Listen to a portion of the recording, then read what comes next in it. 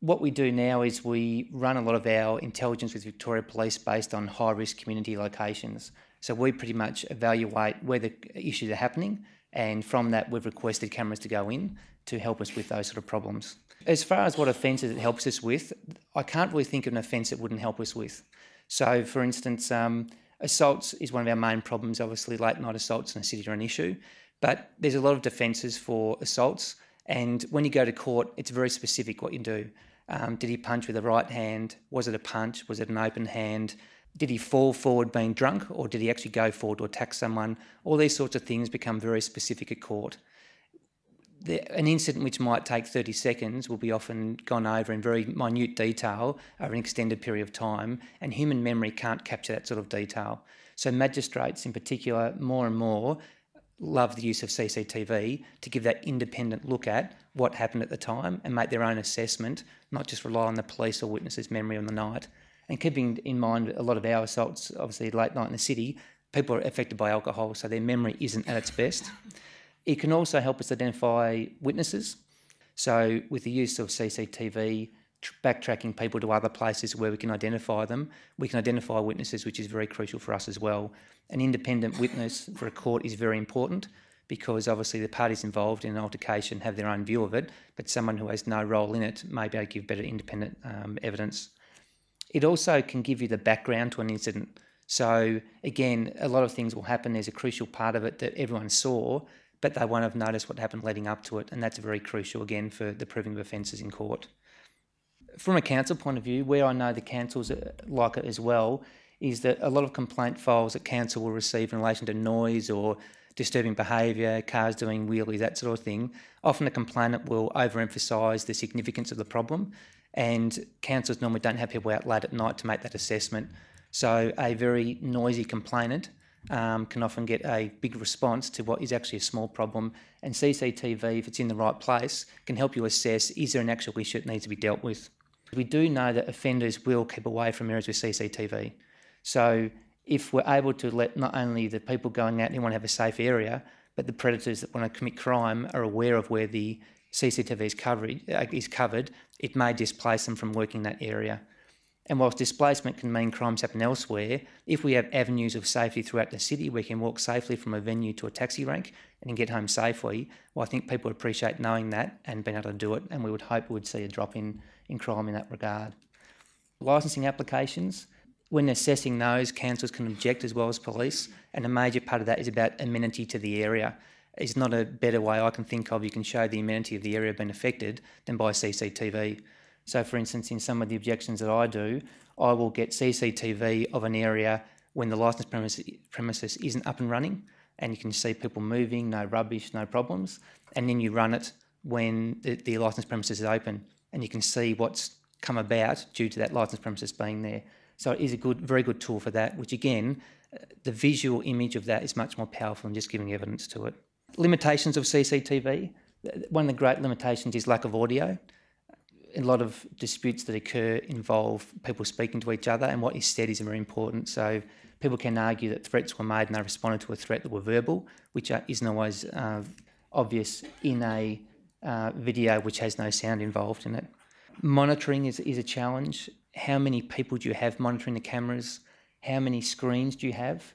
I've been into the City of Melbourne security area. It has a large bank of screens, has 2 people monitoring it 24/7. That's a very big commitment by the City of Melbourne, which a lot of councils won't be able to meet. There is software available, and I'm not going to advertise the companies involved, but I'm assured that they can now do things to the degree where the software will recognise unusual behaviour. So if a person walks up to a car, tries a door handle, moves to another car, tries a door handle, the system will then highlight that camera to a person monitoring it.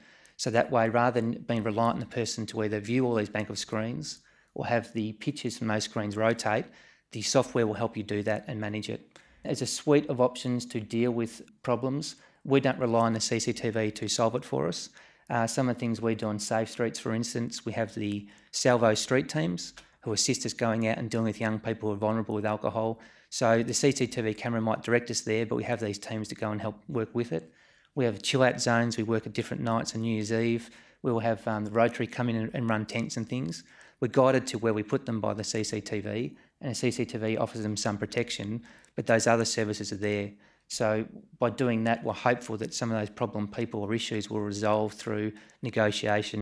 Other things we're doing, for instance, City of Melbourne, RMIT, State Library and Bicycle Victorian Network, we know there's a lot of thefts going on up around RMIT State Library. The CCTV isn't helping us, so we go in and put those other suite of things in there to work with situational crime prevention, additional bike racks, education on decent bike locks, because a lot of people use bike locks that don't work. So a lot of these things you have to follow through with, which works in with our CCTV, which when we tie down the times, we can look at who's stealing what, and we can put those bike racks under the cameras and help for investigation as well.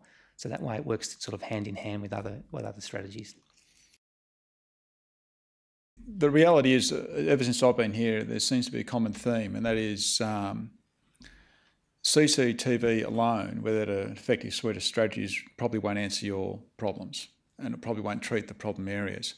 And I think if you take a message away from here, that's the most prominent message you want to take away.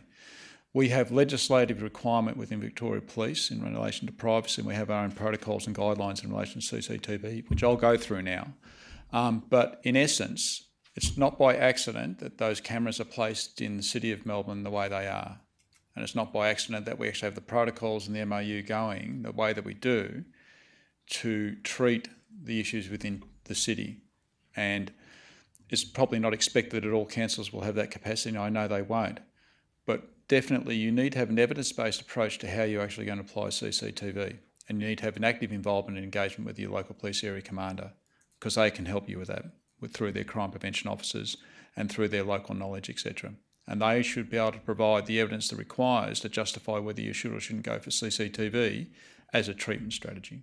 It's really quite critical that you have an understanding that if we are going to be involved with you, that we need to have an MOU developed. And we can help you with that. There are some good examples of MOUs out there which councils are running at the moment. Also, as I said, it's mandatory if we're going to have access to the CCTV and viewing it. What the MOU does. So clearly understanding purpose of the system, appropriate use, and each organisation's roles and responsibility. It's really, really critical that you understand what our expectations are of you, and you have an understanding of what we require as a law enforcement agency, and vice versa, that we understand what your expectations are, and the MOU does that. We also talked to, in another slide in relation to, it was mentioned before, SOPs. Now, they're not a mandatory requirement, but I would find it highly unlikely, and I'm happy to be corrected here, but I'd find it highly unlikely the local area commander won't want to have some SOPs running in relation to the conduct of the CCTV and the interaction between Victoria Police and local council. It's a common theme we're all going through here. Is it fit for purpose? Does the evidence suggest it's going to treat what you require for it to treat? By way of a simplistic example, it's very little use to put CCTV in a location where it's poorly lit and you're not doing any other crime prevention through environmental design treatments on the area to actually avail the community of that feeling of safety, because all you're doing is putting CCTV up. So you need to be aware that there may be other requirements, and police might very well say, that's fine, but we need to address these issues as well. Information Management Standards and Security Division. Now, they're the people who actually have carriage of CCTV policy and guidelines for Victoria Police. It's mandated legislatively. We have, under CLEDS, we have certain requirements in relation to police data, which the next slide will go on to.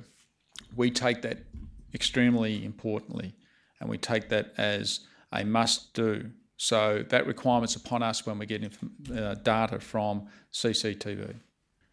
It's incumbent upon us to be legislatively compliant. We take that very seriously, as I said, but there's also a requirement upon you in relation to privacy matters.